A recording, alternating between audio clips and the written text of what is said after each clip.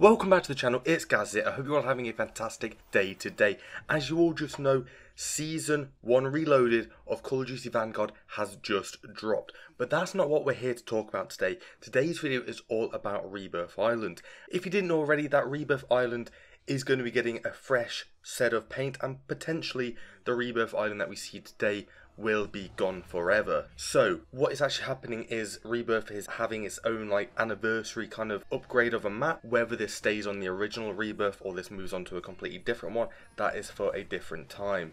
But what we know so far is Rebirth is getting a new map or a new lick of paint, one of the two, new map or just a new paint job of the map. We're not quite sure right now, but there is some rumours out there that Rebirth Island will be gone and will be gone forever, and they'll be being replaced with a new map which is similar size. So obviously the release date of this for the anniversary of Warzone would be March, but for Rebirth it would be like December, which wouldn't make much sense with the leaks and all the rumours coming out right now. So I'd imagine it would come out with the March update of the second anniversary of Call of Duty Warzone. That's probably the best time you're going to be expecting the new Rebirth Island map. But let's talk about what happens if Rebirth disappears and a new map comes into play. So I've been looking around on the internet, looking at what this map could be replaced by, and the most logical choice will be Hashima Island. If you didn't know what Hashima Island is, it's similar size to what we see as Rebirth. It's like a similar shape,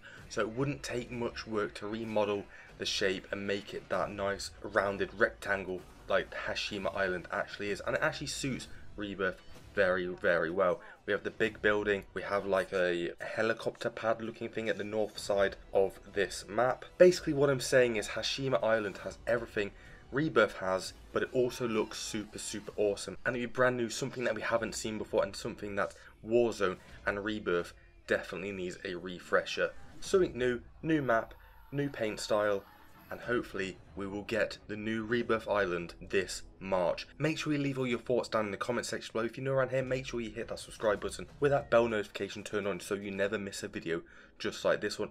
Hit that like button, comment section, subscribe, and we will see you guys in the next videos. Thanks for watching, Gaz, and I'm out. Peace.